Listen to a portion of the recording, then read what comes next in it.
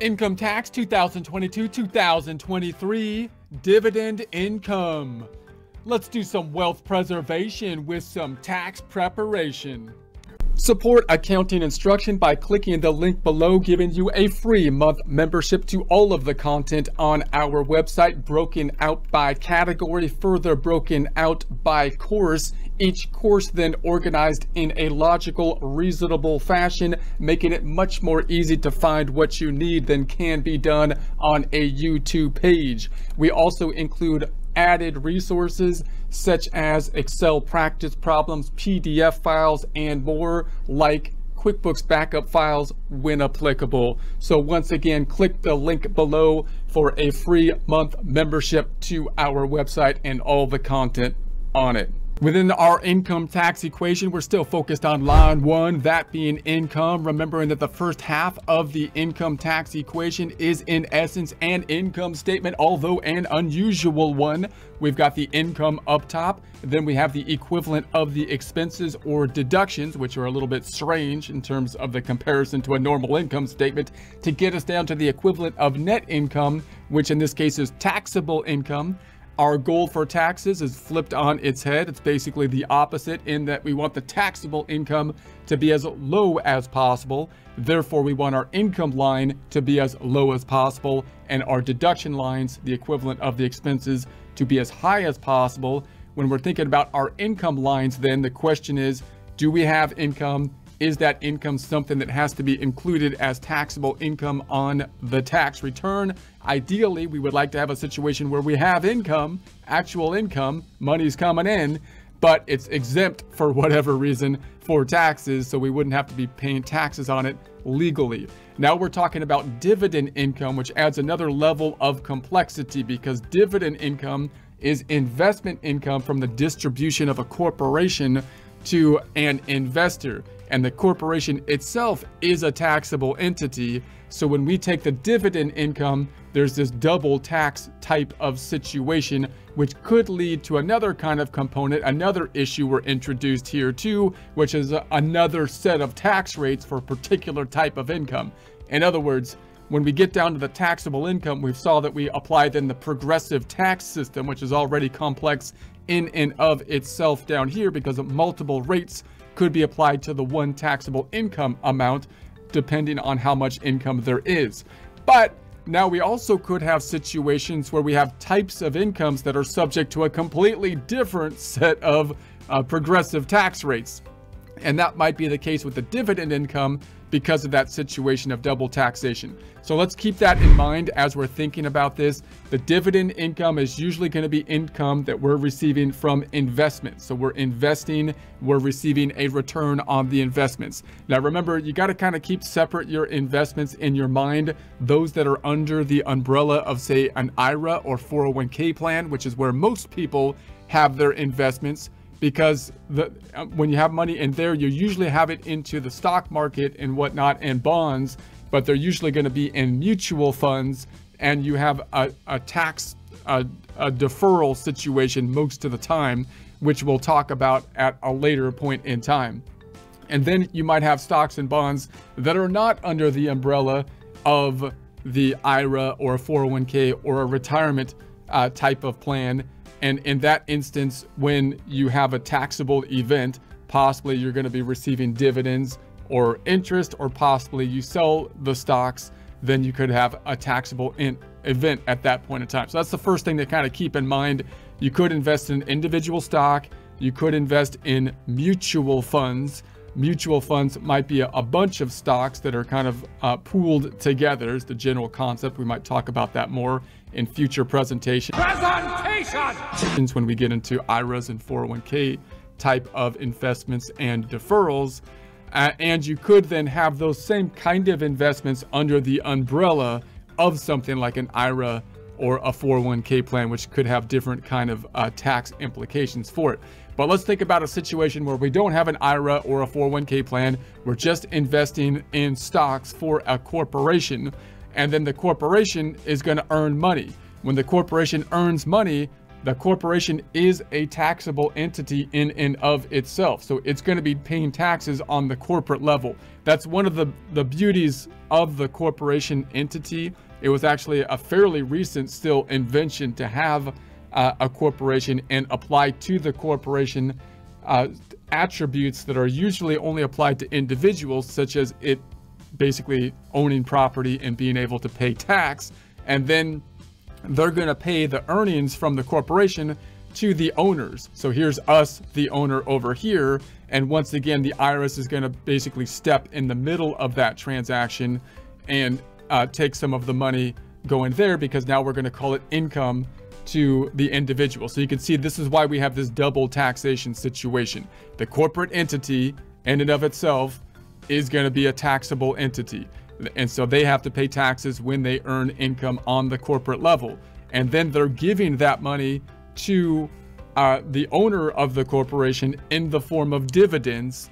And now we're calling that a taxable event, income to the investor at that point.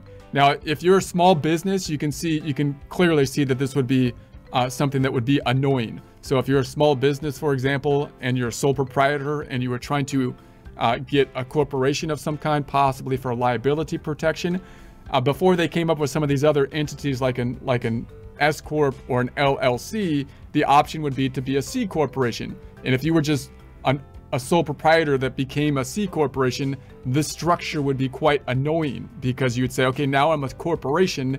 The corporation now has to file a separate tax return instead of a Schedule C, right? And then they pay taxes to the government on the corporate level. They already paid the taxes. And then when I, the owner of my corporation, pull the money out, not in the form of draws, but in this case, in the form of dividends, because that's what it's called for a corporation, which would have to be the owner, I mean, the management of the corporation, the board would have to decide on the dividends. But when the money comes out to the owner, it would be taxed again. And you can see that would be quite an annoying situation if you were thinking about running your business as like a small sole proprietor that became a C corporation. That's why they came up with S corporations and LLCs, to try to avoid that double taxation while still having some of the liability protection and whatnot. Now, for large corporations, when you invest in like publicly traded companies, like most people do, usually through mutual funds and possibly using 401k plans and IRAs and whatnot, retirement funds. But when you invest into publicly traded companies, the idea is that you are a passive investor. You're not really actively involved in the day-to-day decision making, although you still have the capacity possibly to vote for, say, the board of directors, who would then be hiring the management to help make the decisions. But usually with these very large publicly traded companies, our share in influence is so low that we're kind of passive investors, which is one of the arguments that is used to say and justify this kind of double taxation issue.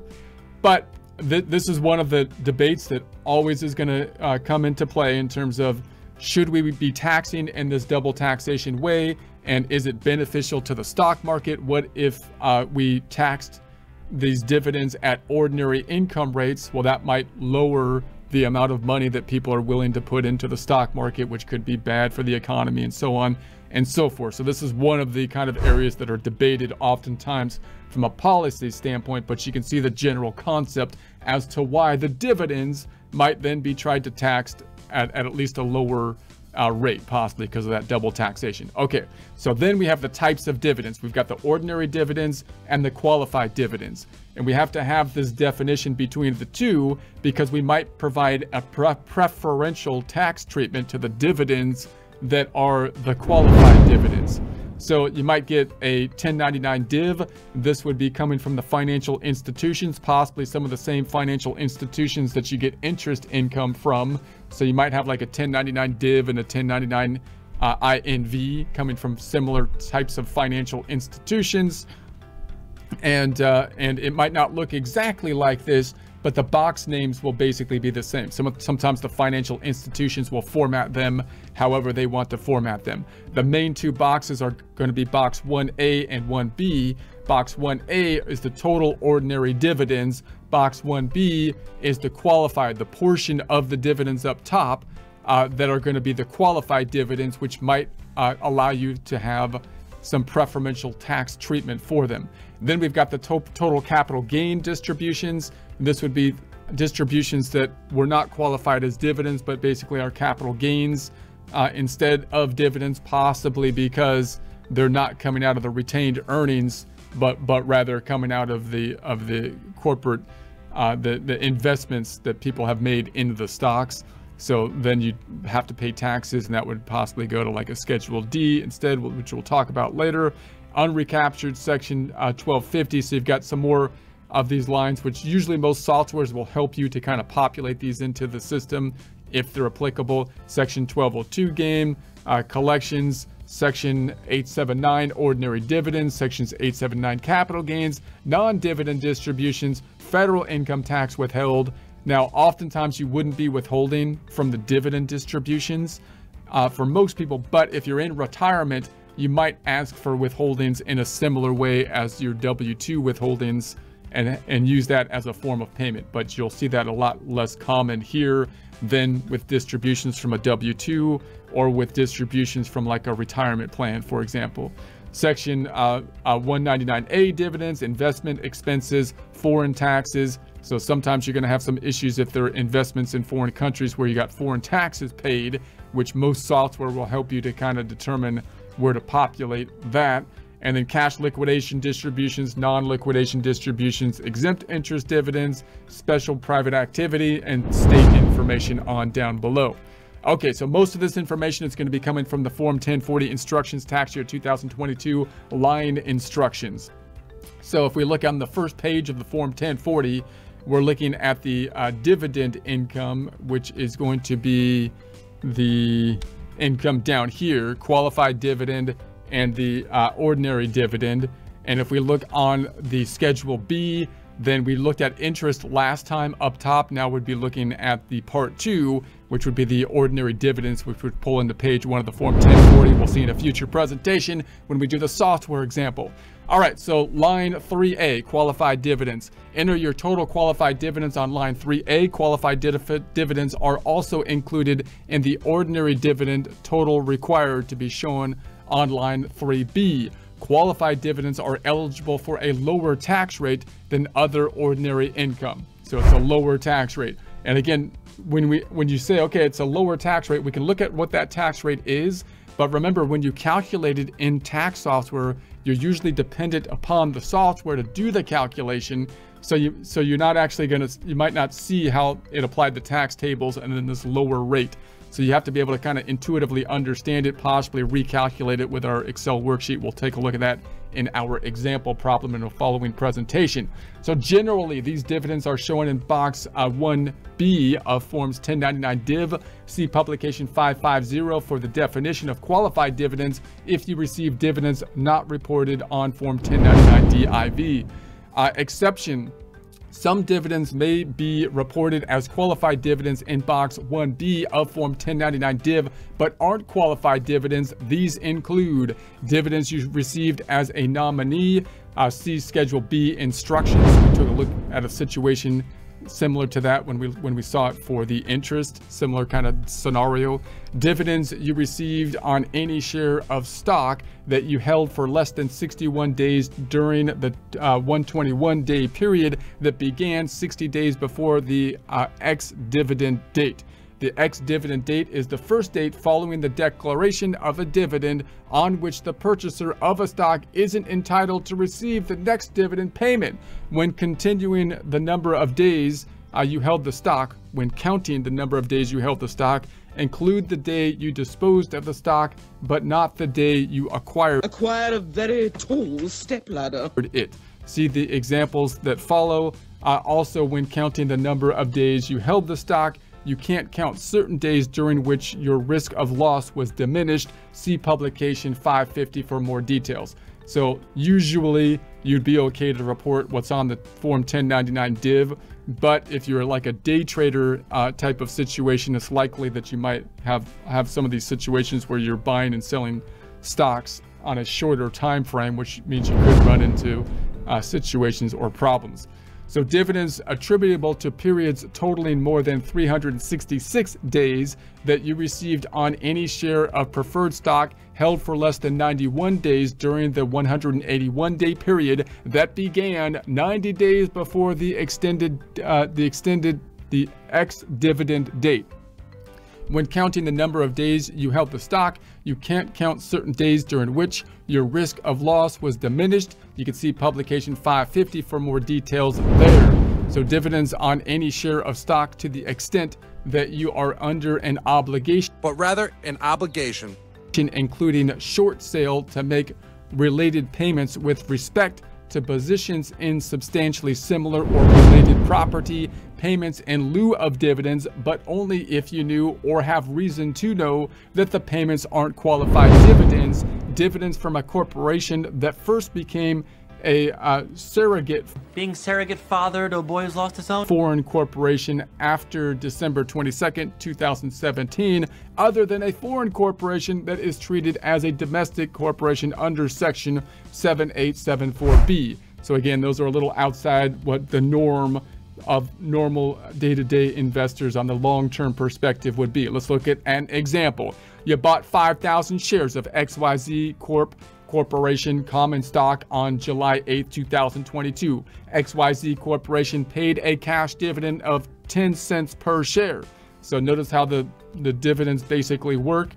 You can't, like, it's not like a partnership where the corporation can just pay off certain owners of the partnership according to the partnership agreement or to the draws of a particular partner. They have to agree to pay all shareholders the same amount, each share the same amount. People will still get paid different amounts depending on how many shares they own. So if you own more shares, then you're going to get paid more because they're going to be paying out on a per share basis. So the ex-dividend date was July 16, 2022. Your Form 1099 DIV from XYZ Corporation shows $500 in Box 1A ordinary dividends and in Box 1B qualified dividends. However, you sold 5,000 shares on August 11, 2022.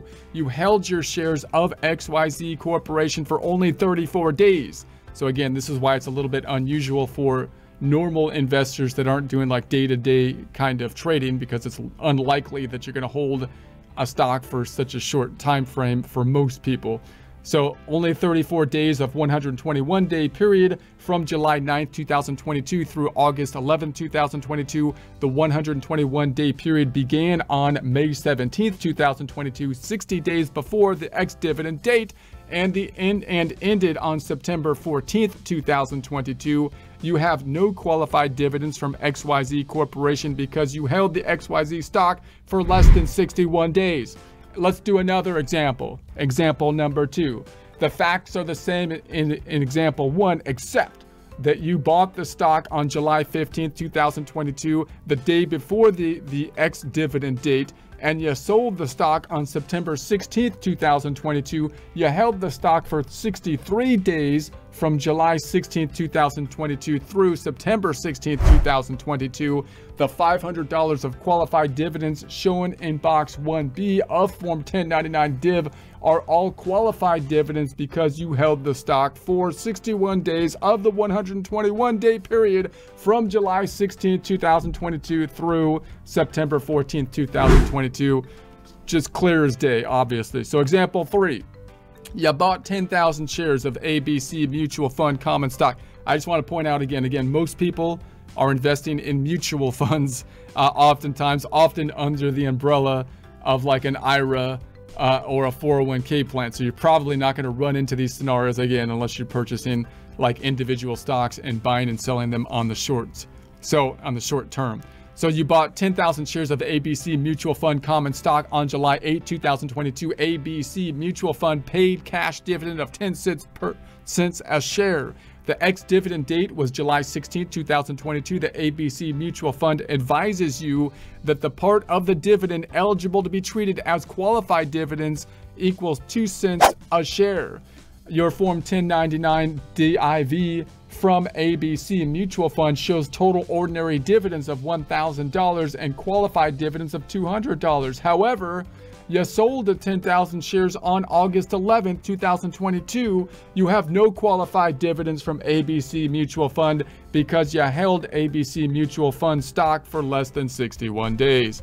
Tip: use the qualified dividends and capital gain tax worksheet or the Schedule D tax worksheet, whichever applies, to figure your tax. See the instructions for line 16 for details. Obviously, software is useful and helpful in this situation as well. Line 3B, ordinary dividends. Each payer should send you a form 1099 DIV. So that's going to be the financial institution giving you your 1099 div that you're investing with.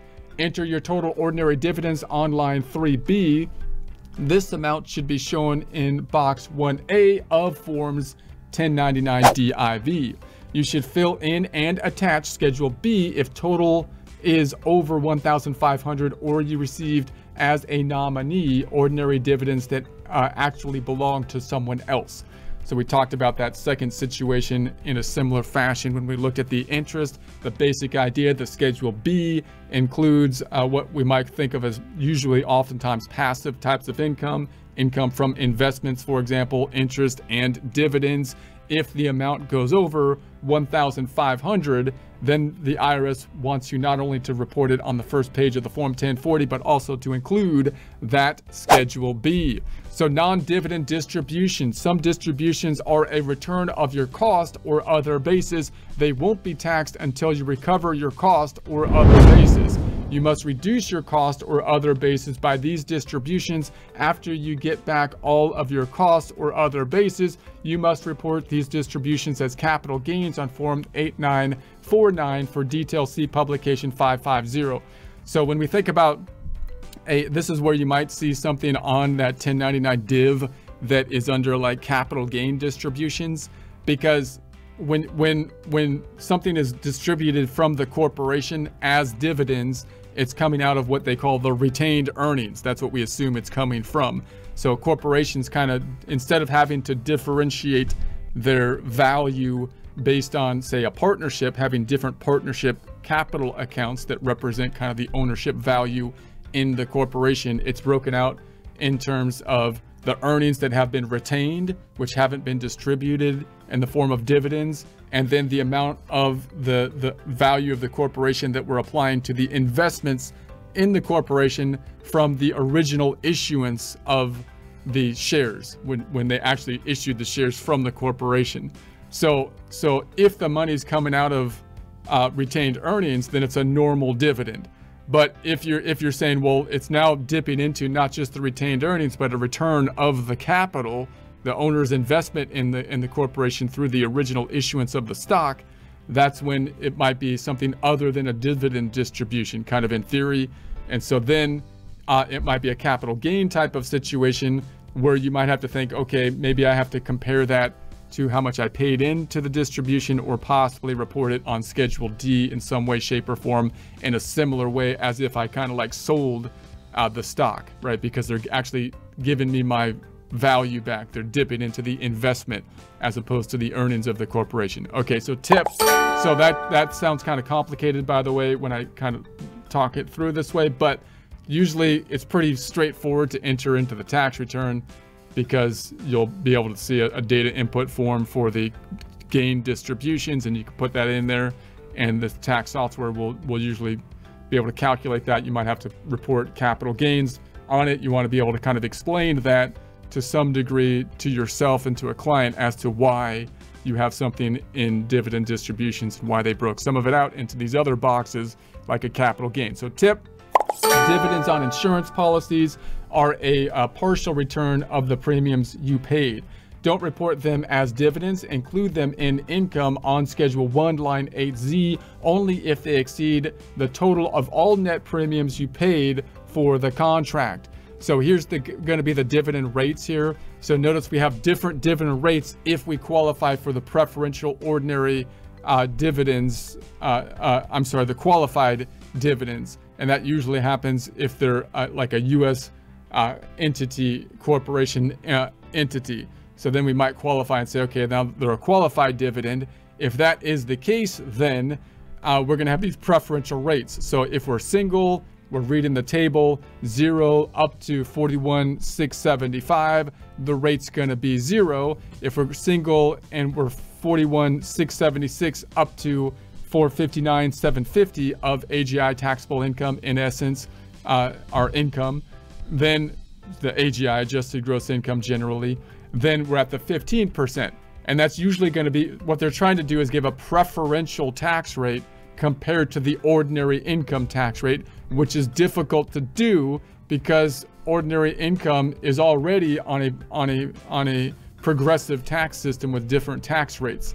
So they're trying to say, I'm trying to say or come up with a structure where these qualified dividends are going to be taxed at a lower rate, but I can't just pick one rate because people are already being taxed at the progressive rate. So it'll depend on what your ordinary income tax is, basically on average, to try to give you a more preferential tax rate for the qualified dividends, right? So if your income is higher, then it would be at 20%, which would be a good percent. If they just put it at 20%, then it would actually be a detriment to lower income people to invest and generate dividends, because their average tax rate is not going to be 20%, right? So now they have to come with this kind of progressive tax system to try to get a more favorable rate so they can incentivize people investing generally in U.S. Corporate stocks and so on, and the ride goes on. Obviously, those thresholds change here, so you might not kind of memorize this table, but your general idea might be, look, if you're investing and you have qualified dividends, then you might have a favorable rate in comparison to your ordinary income rates. That's the point, which will be calculated when you calculate the tax. So now the tax is being calculated using a progressive tax system, and this more favorable rate, which is applied just to the income that is the qualified dividend income. We'll dive into that a little bit more and how that actually might work with an example using tax software in a following presentation.